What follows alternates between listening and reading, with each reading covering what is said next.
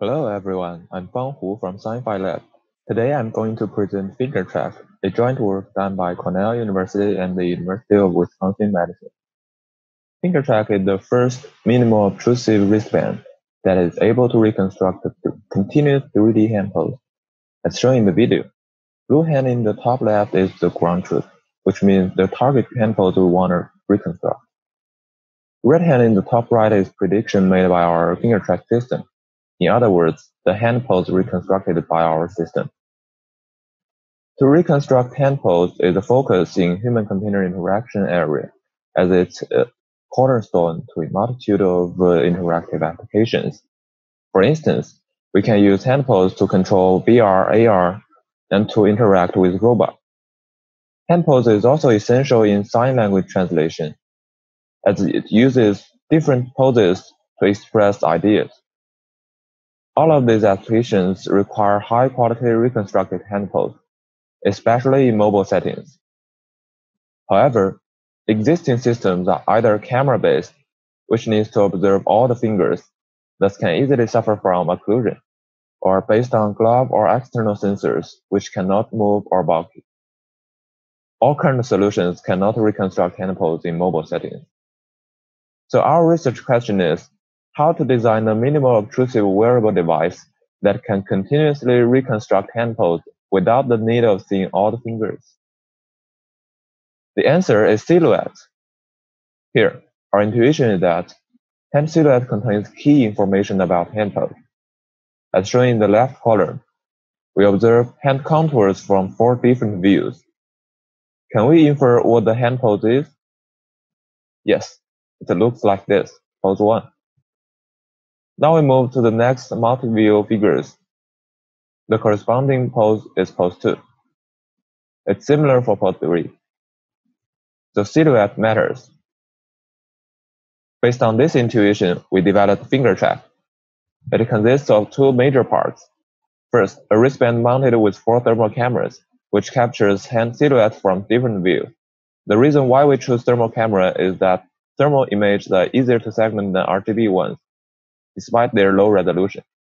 But other types of camera also work, which I'll cover later. When we collect data, the motion provides us with ground truth. Second, a deep model which takes multi-view silhouette as input. It uses ResNet34 as backbone and then connects to 2 fully connected layers. Lastly, it outputs hand pose parameters. Now we know how it works. Let me show you 2 demos. The first demo is when a hand is empty. The red skeleton is reconstructed hand pose by FingerTrak. As shown in bottom left corner, red area is hand and green area is background. This is the video demo.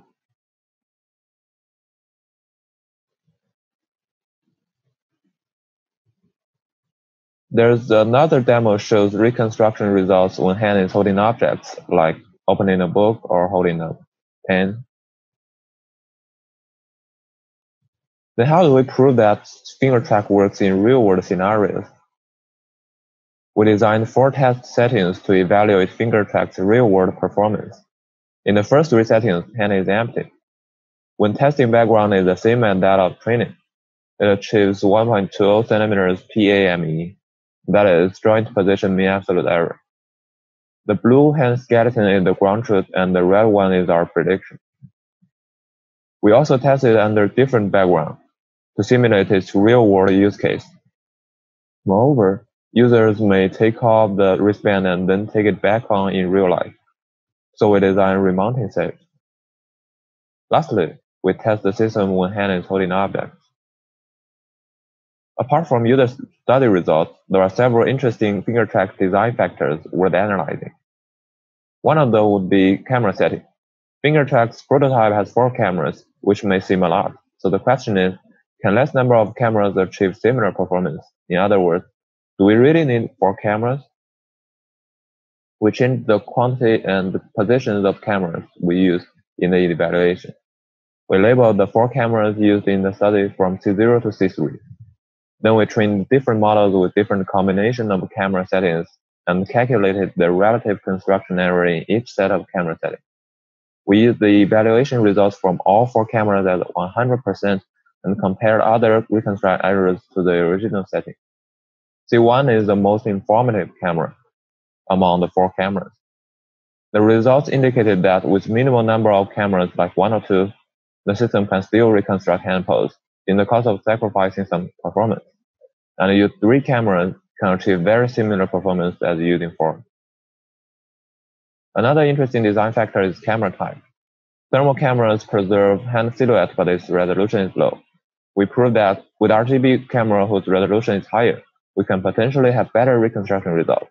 Our preliminary results show that using RGB cameras can achieve an average accuracy of 92.62% in distinguishing 12 challenging micro finger poses, much higher than thermal one, which is under 50%. Finally, FingerTrak empowers lots of exciting applications.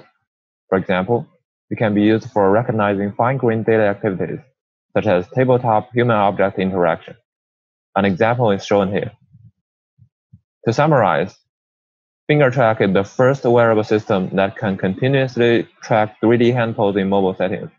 We demonstrated the feasibility of reconstructing the entire hand pose by only observing a few hand silhouettes from the wrist. Thanks for watching.